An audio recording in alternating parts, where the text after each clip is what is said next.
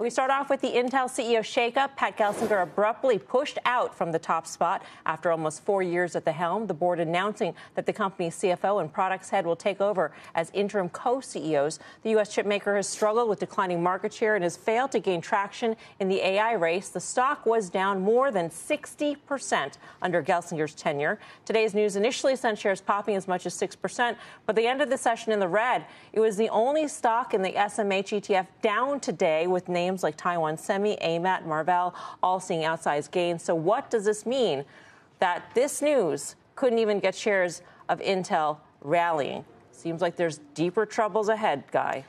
You know, I want to be kind here, but then again, I don't want to be kind. You've not ever been kind to Pat Gelsinger because of the performance. Justifiably so. Apparently, we played a video. I wasn't paying any attention. I'm sorry, Sandy. I'm sure it was great. But you think about it, it's almost impossible to have that kind of... There it is.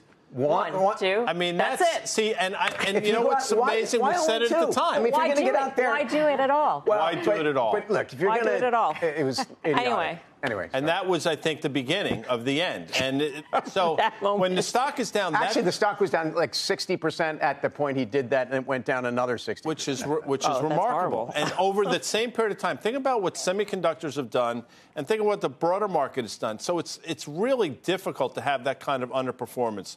With that said, you'll read about how Intel's a difficult company to manage and a lot of moving parts, but you know, the bottom line is you can't cut your way and then lack of innovation your way to prosperity, and that's what's been going on there.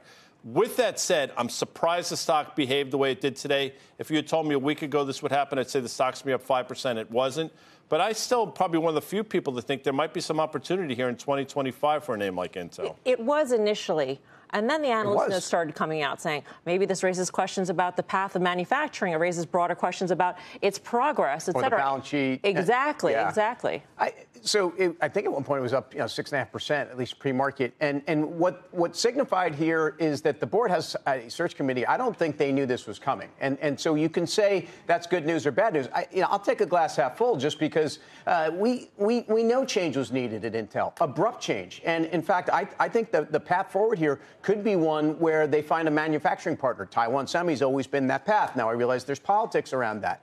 But I do think, getting in partnership to eventually enable TSMC wafers to work with the Intel fabs is part of at least a story where they're relevant now, even while all the exciting, sexy stuff I think is out of the way. So, I think you have to like the news. There's no quick fix.